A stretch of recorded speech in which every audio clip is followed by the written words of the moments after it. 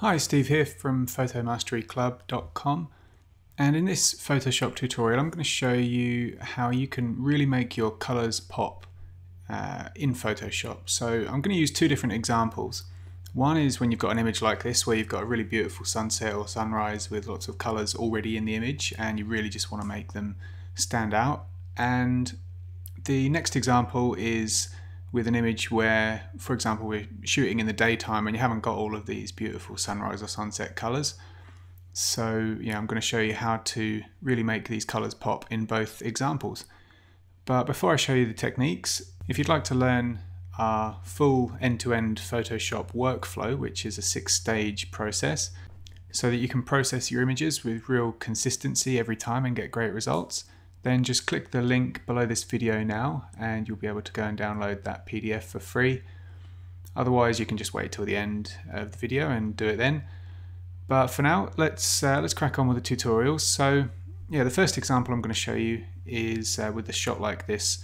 So this image is quite flat. You can see there's lots of nice colors in the image, but they don't really pop at the moment. Now the most important thing to realize when trying to make your colors pop like this is that we're not going to be directly increasing saturation. So it might be tempting, you know, to try and use a hue saturation layer and boost the saturation here like this. Now, you know, you can do that a little bit, but it gets to a point where, you know, even though we're really saturating the colors, not much else is changing and it just looks over the top. So, you know, you don't want to do that. You don't want to use hue and saturation. The best way that I've found to actually make colors really stand out is to add contrast, and you can do that either using levels or curves adjustment, and I'll show you both ways. So first let's start off with the levels adjustment. What you can do is just take, mainly we're working with these two control points here, the midpoint and the white point control points, and what you want to do is just slide them towards each other. Now there's going to be some trial and error here, but you know, every image is going to require a different amount of movement on these control points. But what you can do is just gradually move these points towards each other. So this midpoint, as you move it up, the image gets darker. As you move the white point, it gets brighter. And really you just want to play with those two control points until the you get the desired effect. And if I just show you now the difference between the before and after there, then you'll see the colors in the sky really standing out. Now the thing to make to not forget is that whilst doing this, other parts of the shot are going to start to look a bit wrong. So for example, the shadows here, we're losing the detail in those darkest parts of the mountains. So we are going to need to do some layer masking to just apply this effect only in the area where we want it. So to do that, if you click on the layer mask of your levels adjustment, you can invert the mask by pressing Command or Control I, and that will hide this adjustment completely. Now if we take the brush tool with a white foreground color, and let's put the opacity up to around about 80% or so, then you can just brush into the parts of the image where you want this color boosting effect to be applied. So really just in the clouds and in the water here where they're reflecting. And now we can see the the effect that that's had. And you know, another thing to remember is that you don't want to do like too much of this effect all at once, because it can get a bit heavy-handed. So my advice is, rather than just try to do one adjustment with a real big color boost, instead of doing that, just do multiple smaller adjustments, because it's a much more subtle way of doing it. So if I just add another one there, we can see, you know, that's really starting to have quite a nice effect. The alternative method to using the levels is to use a curves adjustment. Now both methods are actually pretty much doing the same thing, but it just, you know, the way you control them and the way that they apply the contrast is a little bit different. So, you know, just try both and see which one you prefer using. I'll just show you the curves method here. You know, you can just use a simple S curve adjustment to do this, so you can click on the curve there and push it up, and then click further down on the curve and drag it downwards. And as we push this top half of the curve up and the bottom half of the curve down, we can see that we've got the contrast being applied there, and we've got the same issue here with the shadows going too dark. So after you've made this adjustment, you'll want to mask the shadows back in, or hide the whole layer and mask the sky and the foreground in. But that is that is really the secret, if there was one, to making your colours really pop in Photoshop. And that, when you boil it down, it's to add contrast rather than trying to actually add colour. And so that really covers having an image that has already got some nice colour in it and you really want to make it pop. I'll just show you this next example here, where we've got an image that was taken in the daytime, and because it was quite bright, the colours are quite washed out, and also we haven't got any of that nice sunrise or sunset colour in the sky.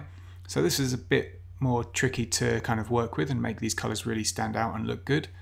So what we'll do for a scenario like this, we'll add one extra step in before we add any contrast. And contrary to what I said a minute ago about using the hue saturation layer, what we'll do on a shot like this is actually use the hue saturation layer to begin with, just to give us a little bit of a head start, to give us some colour to work with. Now, you'll usually want to avoid just using the saturation slider just on the master option here in the drop down. So if I do that, we'll move the saturation slider up, and it's basically increasing the saturation across all of the colours evenly. But we don't want to do that. We want to use a bit more of a granular method, a bit more of an accurate sort of way of doing this. So let's just reset the saturation there. And what you want to do is just pick a colour, pick an individual colour to work on at a time. So I'll pick yellows first, and the reason I'm going to do that is because I want to boost the foreground here, which is mostly made of greens and yellows and a bit of brown.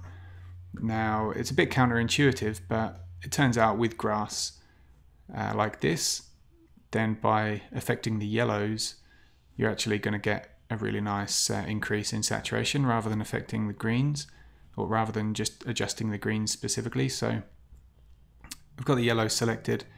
I'll just boost the saturation slider now, and as I move that up, we can see we're getting some nice colour in the foreground now. So if I just disable and re-enable that, we can see the difference that's making.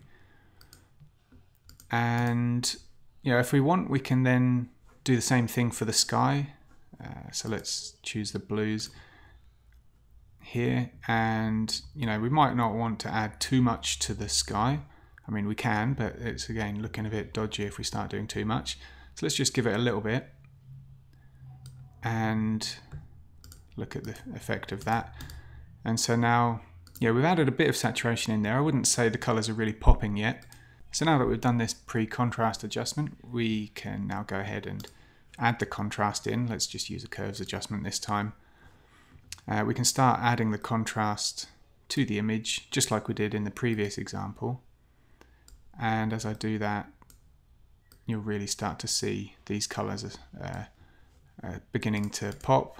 And it's as much the contrast that's having that effect as it is with the actual colour.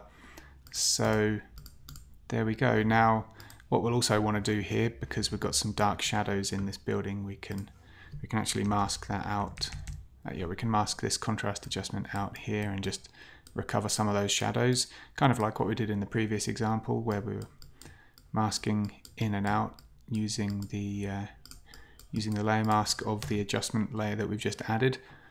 So you'll want to combine these techniques with some layer masking techniques just to make sure that the effect is only being applied where you want it. But really, that is the secret to making your colors pop in Photoshop, and that is to when you've got an image that's already got lots of nice color in it, start adding contrast by way of the curves and or levels adjustment layers. Or if you've got like a washed out daytime image like this, then do the same thing, but first add a hue saturation layer, which just seeds the image with a bit extra color that this contrast can then really boost. And so that wraps this tutorial up. So thanks for watching. I hope you enjoyed this one. And if you, like I said at the start of the video, if you want to go and download our free 6-stage workflow PDF, then you can just click the link that's below this video and I'll send it right over to you.